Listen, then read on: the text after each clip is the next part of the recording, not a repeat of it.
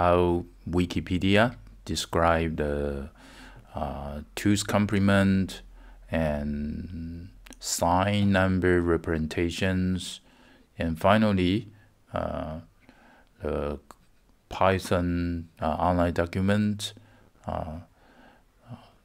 which you can see the most detailed description of the object, built-in object supported in Python. Okay, so the information here is a little bit advanced, but don't worry, I'll be accompanying you. Yeah, I will be supporting you. Yeah, here let me make the font a bit larger. Okay, so here we can see the we can say the sign number, right? Sign number representation. Okay, so sign here, okay, means they support a positive number and a negative number. Okay, let's read it a little bit. In computing, signed, okay, with a D, ed, signed number representation are required to encode negative number in the binary number system. Okay, so which means in our binary 0 1 0 1 0 1 0 1 0 1, okay, they are simply the a sequence of 1 0 1 0 patterns. Okay, it all depends on how you look at it. It could be used to represent the ASCII code. It could be used to indicate all the positive number. We call actually unsigned number. Okay, let me write it down here. Unsigned.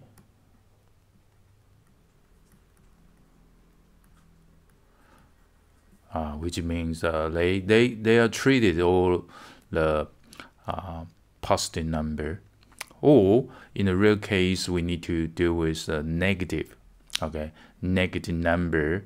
So in this case with a signed number. Okay.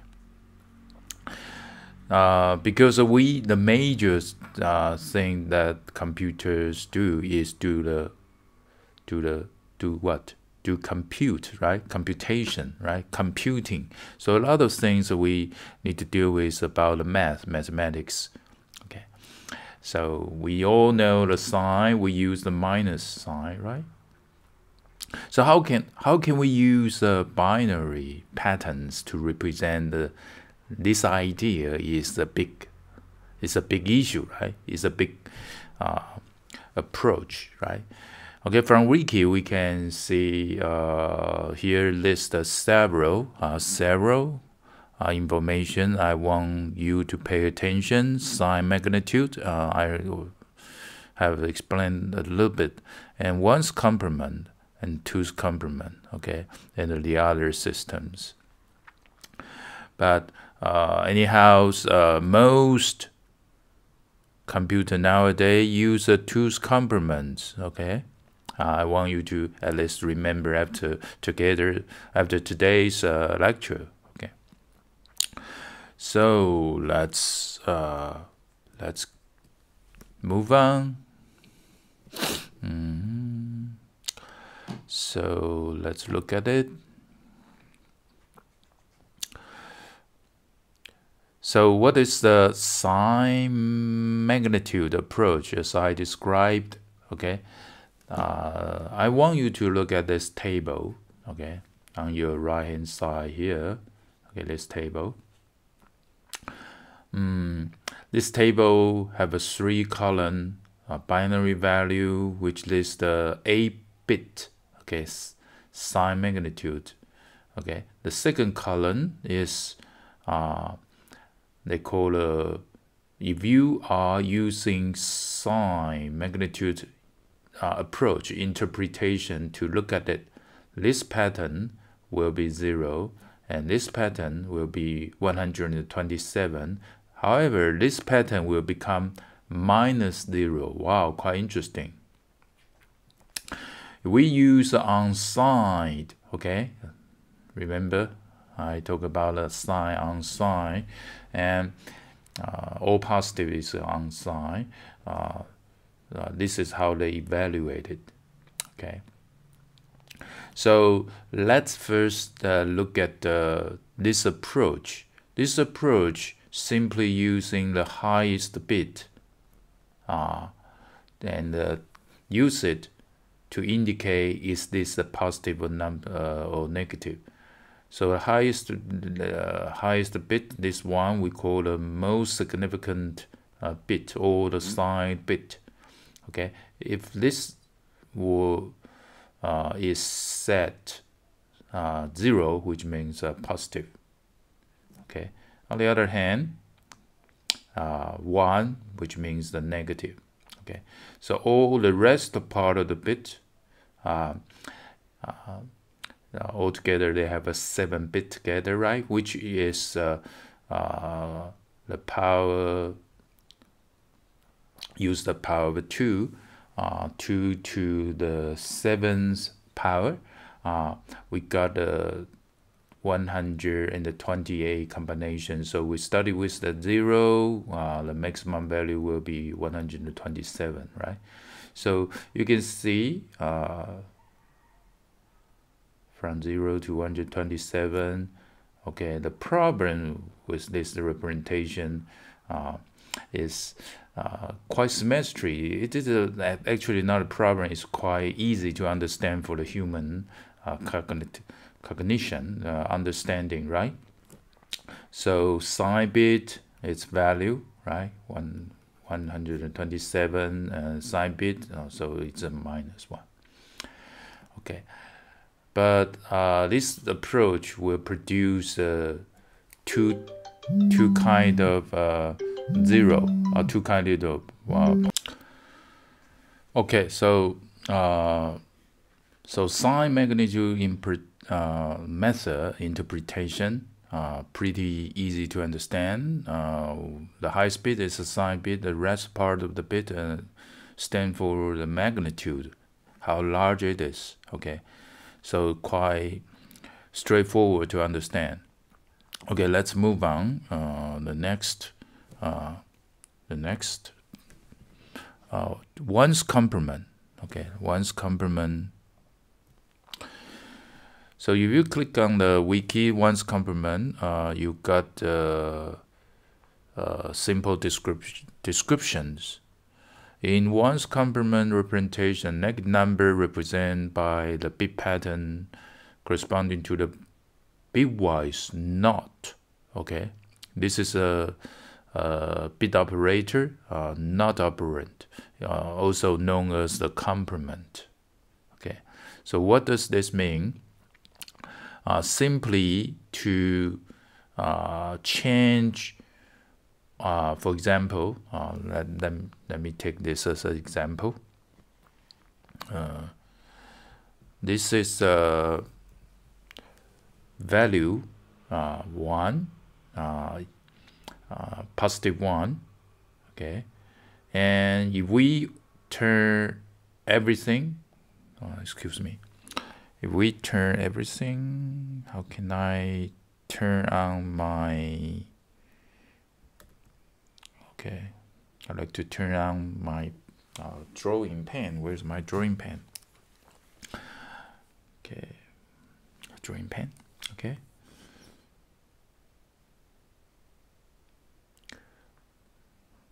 no drawing.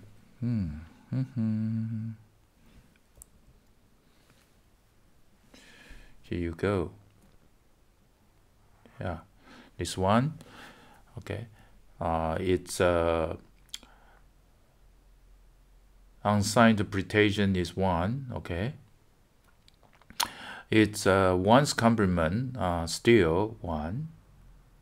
Okay, so if we use 1's complement for represent the negative 1, how do we do it? Okay, it says we need to use a not operator, bitwise not operator, to turn everything If it's a 1, they will use the NOT, they will become the 0. 0 become 1. So here we go. We got this, right? Okay, so 1 1 1 1 1 1 1 0, which is exactly this entry. Okay, so this entry in 1's complement representation will be the -1. Okay, quite interesting. Okay, and from here we know their sign bit is already on, so it's a negative number. But the tricky part is here. Okay, we cannot simply evaluate this value as it's a magnitude. No, we need to apply the NOT or negate it. Okay, so that we got the original one. Okay, so this approach is known as 1's complement. Okay, the issue of this is pretty straight. The similar, they still have the two kinds of 0. Okay, positive 0 and the negative 0. Okay, so we cut the this 8-bit capacity to represent a part of positive number and half negative number. Okay, this is 1's complement approach.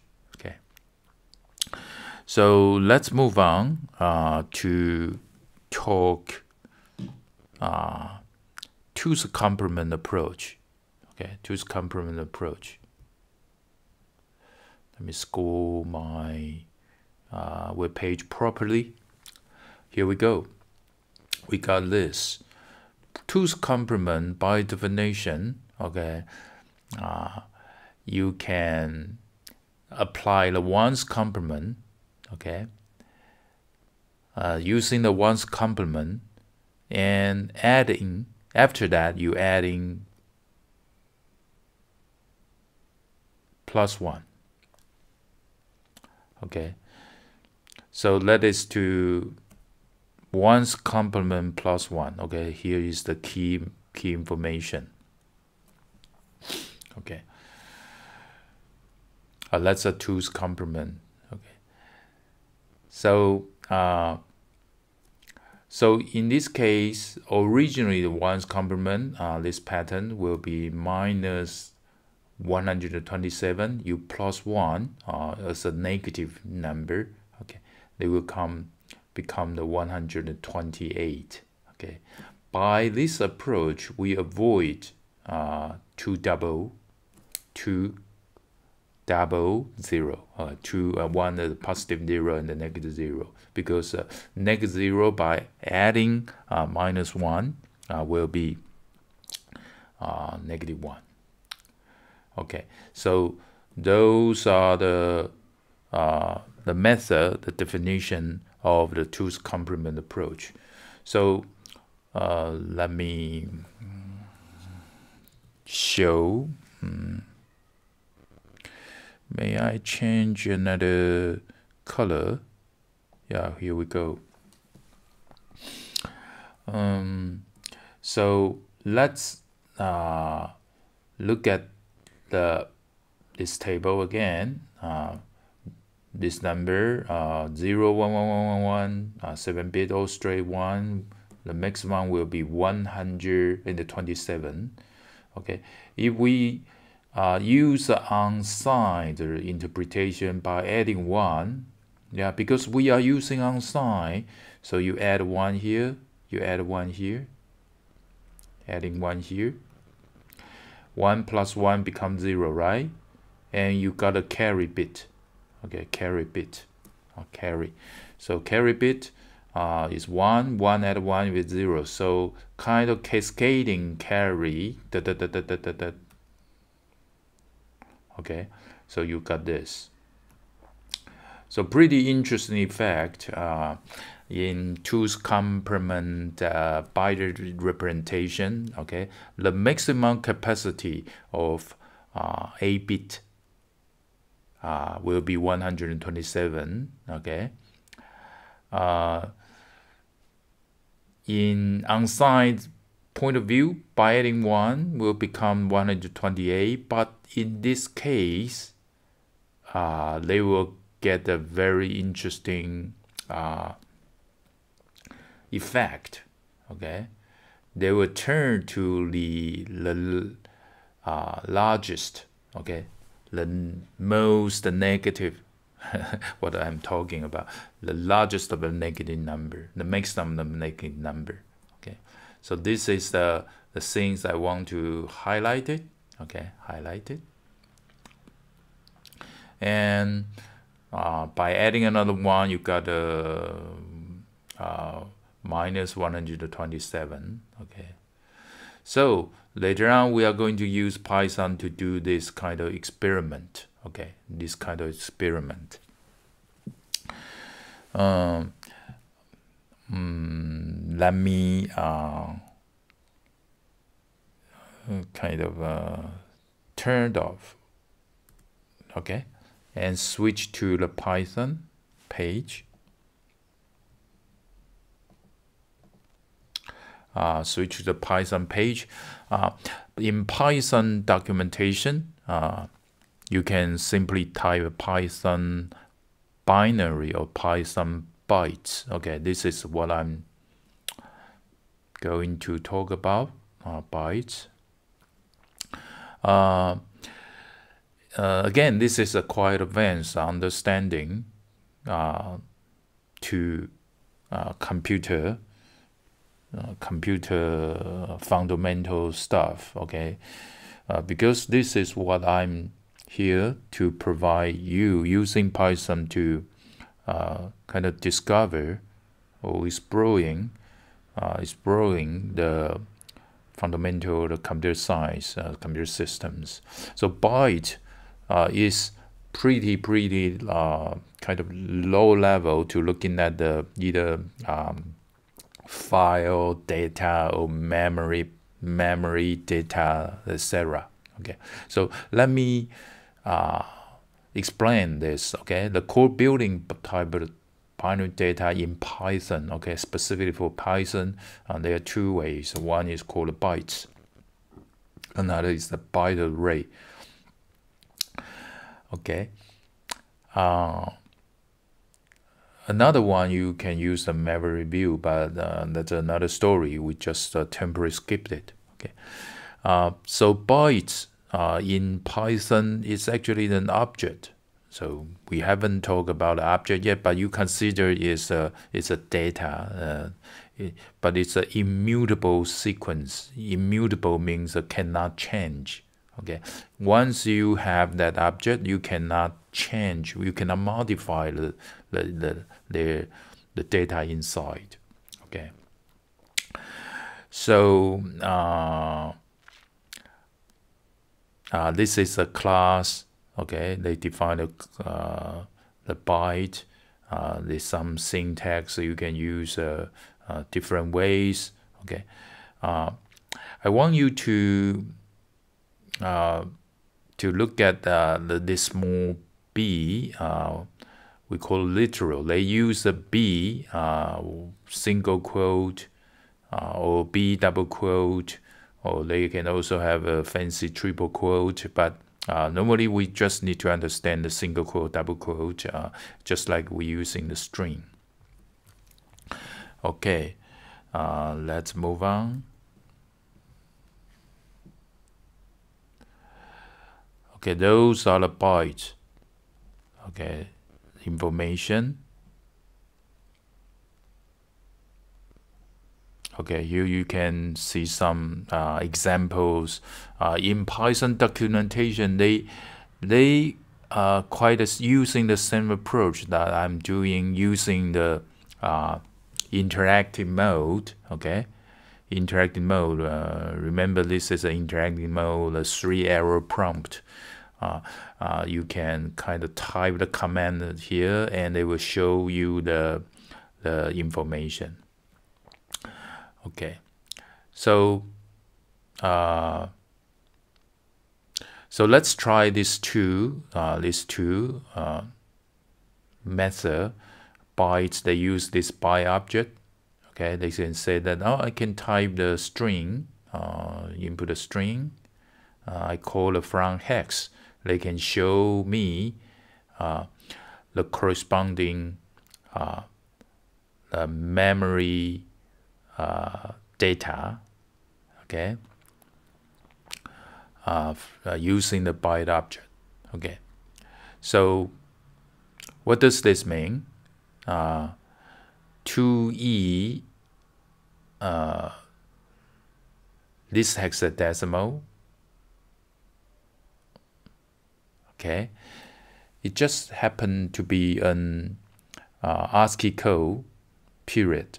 Okay, so this will be interpreted as an ASCII code in here, and F0, okay, F0, because it's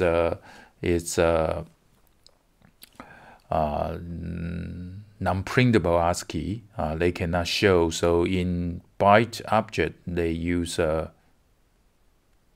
backslash, kind of escape things, backslash x, to indicate hexadecimal representation. So the following value, F0, is F0. Okay. Okay, so this is one way. Normally we can simply use B, single quote, double quote. We assign our value directly using hexadecimal. So we are going to use that to kind of explore our 2's complement. Okay, 2's complement, this idea. Where we are, 2's complement. 2's complement.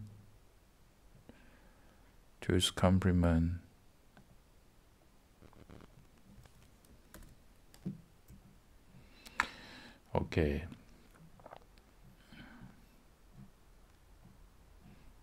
Okay, 2's complement. Oh, that's a sign representation. Okay.